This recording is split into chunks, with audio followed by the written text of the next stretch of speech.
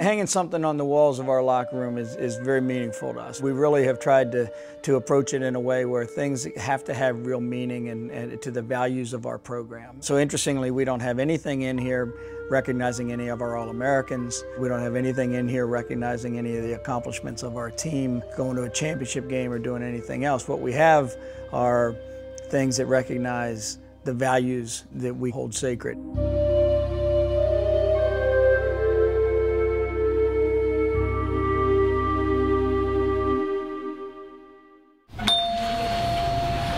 What's up? Coach, how you doing? Good. So, got another thing for the team room. Sweet. Well, it's a great patch. We're going to hang the patch in there just because it's another reminder of the things that we think are important. You know, for us to appreciate and value the sacrifices that other people make that allow us the privileges that we have. It's part of the values of Notre Dame. So, you know, it's something we're going to make sure is part of our program. All right. Very good. Very good. We'll see you guys. Thank you.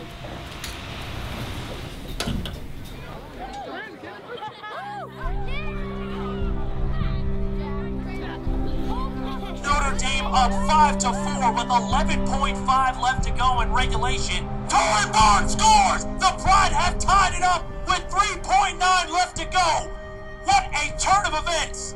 So they score with 3.9 seconds to go, and we're all kind of in shock. And we are heading to overtime.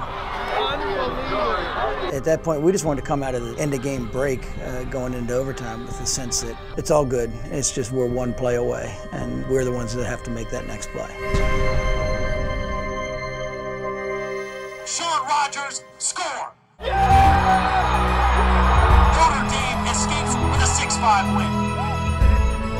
After the game, I was walking back, and then I see probably 50 little kids with ball in hand and marker, just dying for autographs and just high fives. And walking off the field was definitely one of the highlights of my lacrosse career, and really put things into perspective when I got to see my family to my right and young admirers to my left.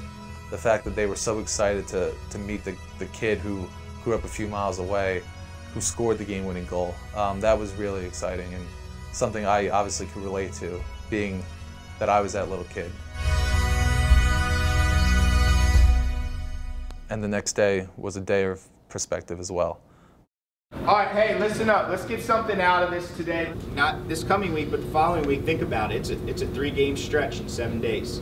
All right, that's a lot. The healthier we have you going into that, the healthier you're going to come out of it. Right now, we're 3-1, having played 4 top 20 teams. So you come out of the next 3, and you're 6-1, and you're in a great position. You lose 3, and your season narrows down to we have to win our league. Let's go, upper dog.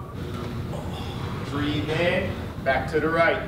This is a pivotal week for us, you know, and a pivotal 8 days. Relax. I mean, in 8 days, you could go 0-3 or 3-0. So these 8 days hold a lot of influence on where we end up in May.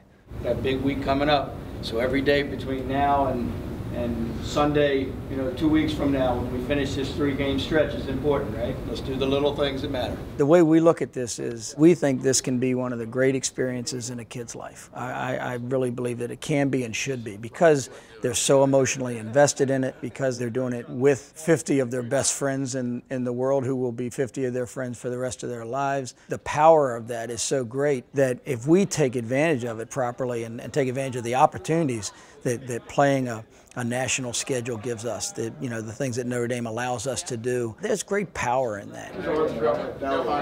One of the things that Coach Corrigan is constantly reminding our players is, you know, that you're part of a culture, that you're always part of a community, and that you got these multiple chances to define your own character, but also learn from the character of others. So the day after we defeated Hofstra, when we went into Manhattan, it was all those pieces coming together.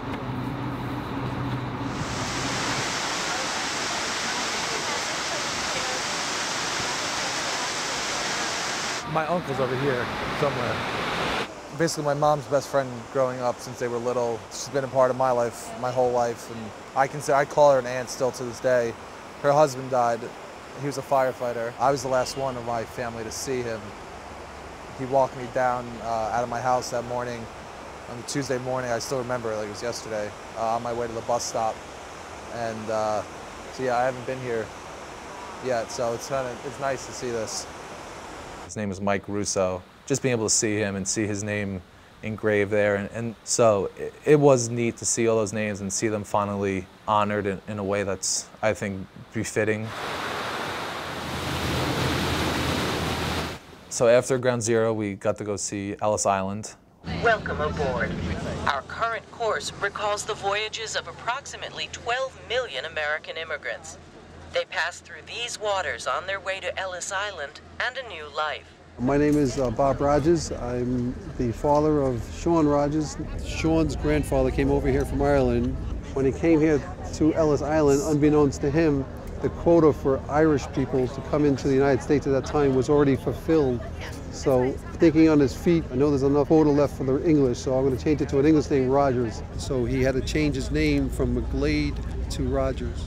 Yeah, it would have been Sean McGlade, which Sean Rogers is Sean Patrick Rogers is pretty Irish already, but Sean Patrick McGlade would have been even more Irish. From Ellis Island on to New York City. So after Ellis Island, we got to go see the firehouse. I loved going to the firehouse.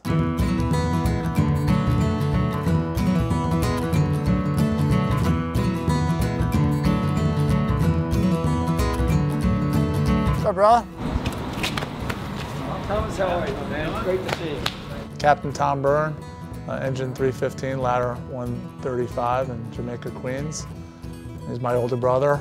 Guys, this is my older brother, Tom. He was the captain here. He just retired, but he did such a good job that you can tell them to cook for us again. Oh, I think it's great. I mean, we don't get to see him that much. I mean, I still live in New York. He lives, in Indiana.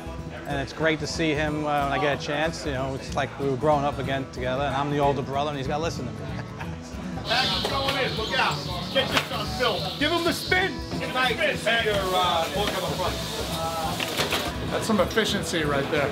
Very few things more personal than breaking bread with someone. There's something about a great meal when you're sitting across from your friend, and it's great conversation, and the selflessness. They cooked for us while protecting that neighborhood from fires, and that they found the time to do that.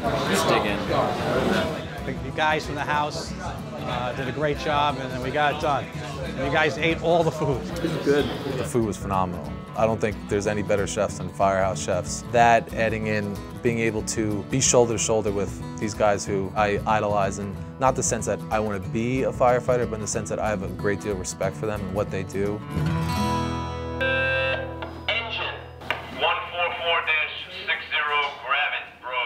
We got to see that up close and personal when we were eating. They had to go on a call for possible DOA. Whatever they're doing, they stop, drop what they're doing, get their gear on, and go. Possible DOA. 4th floor. It's not something in the abstract when you're there and you watch these guys and you see their dedication and you see their commitment to what they're doing. I think it's pretty powerful. If you know New York City firemen, any firemen, they're very understated about what they do. It's just what they do. They don't have to talk about it. They don't have to promote themselves around it, which is a great ethic for our guys to see, that you draw attention to yourself, not by what you say, by what you do. On behalf of the guys from Engine 315 and Ladder 125 and the officers, it's a little something for you guys to take back. All right? Thank you. Good luck to you this season, all right? Yeah, we're hanging in the line. All right, there you go. Thanks. Good, you got it. That's awesome. There's not a separation for us from our development as a team and the development of our kids. I mean, it really is all in one and the same idea. Thanks for having us here.